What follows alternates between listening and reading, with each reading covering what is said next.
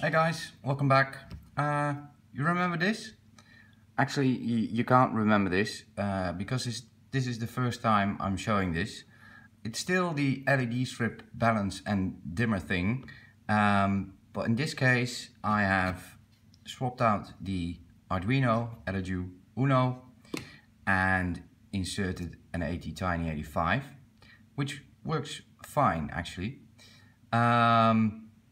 The other thing is that because this has an LDO on it and the ATtiny in itself of course doesn't, I need to step down the 12 volts to 5 volts, but I also need the 12 volts to power these LED strips. So that's why this buck converter is there. I've labeled the two rails 5 volt and 12 volt because I don't accidentally want to connect 12 volt to the ATtiny, because it probably won't like that. The potentiometers, they're still the same. The MOSFETs are also the same. The only thing that is different is that there are a few extra resistors.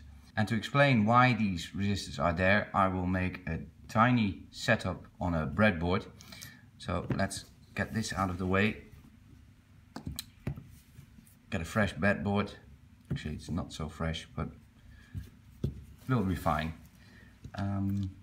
I need a MOSFET, and I'm using the, let me see if I can zoom in, the RFZ44N, and I need an LED, and I need, in this case I'm just going to use a CR2032 battery with some leads soldered on. I need some resistors. These are 100 ohm resistors, and these are 10k resistors. I need some jumper wires.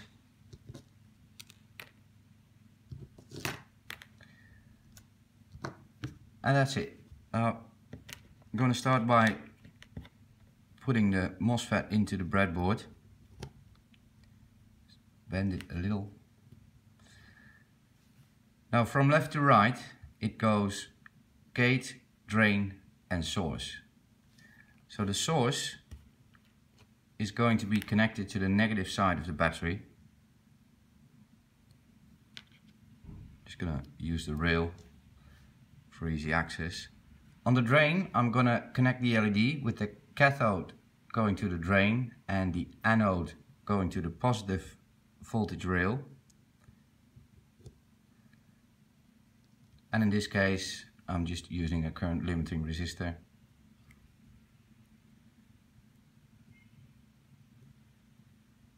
Go in, doesn't want to go, there we are. And now all I have to do is connect the battery. Now nothing happens, and that's because the gate of the MOSFET is not charged. So I'm just gonna get a jumper wire, connect that to the gate of the MOSFET. And when I connect this to the positive rail, the gate is charged and a channel opens up between drain and source, and that in turn lights up the LED. Now a cool thing you can do with a MOSFET is, because it needs such a small charge, you can use your body, in this case my fingers, as a conductor. If I touch the positive side of the battery and then touch the gate, it charges the gate through my body and the LED lights up. Now if I let go of the positive side of the battery, or in this case let go of the gate, it stays on. And that's where the 10k resistor comes in.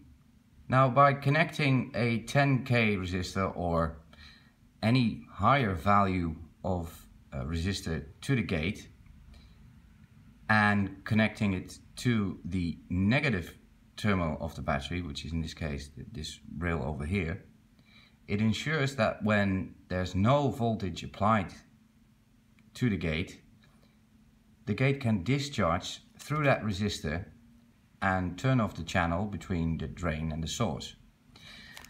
So I'm just going to plug that in.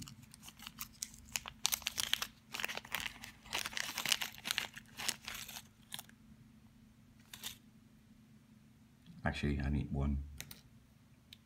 This also shows that my body is no longer able to turn on the MOSFET anymore, but I can turn it on by just simply connecting it to the positive battery rail. And as soon as I disconnect it from the positive side of the battery, it turns off. Now this ensures that unless the gate is driven by a high signal, it's automatically pulled low and will be in the cutoff region. That means off. Now the other resistor, which was a 100 ohm resistor, this is not a 100 ohm resistor, this is a 100 ohm resistor, is placed between the gate and on the other breadboard one of the PWM pins of the ATtiny. Now the resistor is there to not as much protect the MOSFET, but protect the microcontroller that's going to be driving the gate of this MOSFET. Initially, when the MOSFET starts charging, or the gate of the MOSFET starts charging, it draws about a peak current of 3 amps. Now, of course, the ATtiny can't actually source 3 amps of current. But to protect the ATtiny or any microcontroller from having to go beyond its limits, there's this resistor. It's a 100 ohm resistor, and that limits the current to about 33 milliamps. Now that will hopefully ensure that the ATtiny will keep working and we don't see any magic smoke. Thanks for watching. Hope you learned something. If you did, thumbs up, and hope to see you next time. Bye bye.